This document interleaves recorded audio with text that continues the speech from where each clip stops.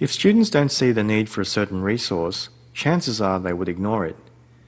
Given their busy schedules, they would need to filter out what they really need to achieve a goal. A good way of doing this is designing your activity or exercise first within the lesson.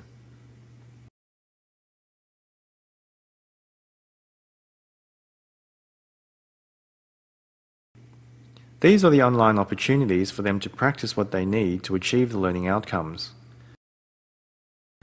Then provide them with links to resources that will help them answer or complete the activity.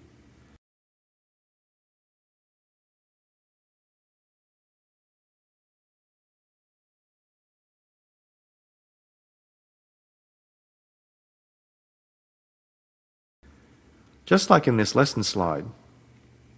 Notice that there is a clear link up here to open up a resource for guidance on this exercise.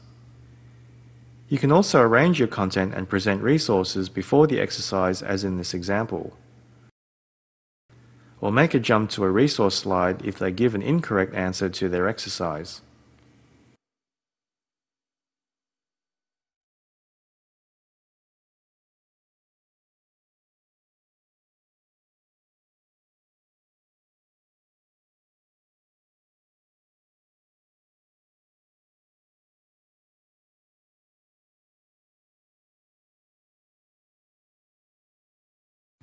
In the Edit tab, select to add a question. This is what you'll use to add different kinds of questions in the lesson as you would in a quiz. Select your question type, give it a meaningful title. You can also include contents or links to resources on this page type before you give the answer choices.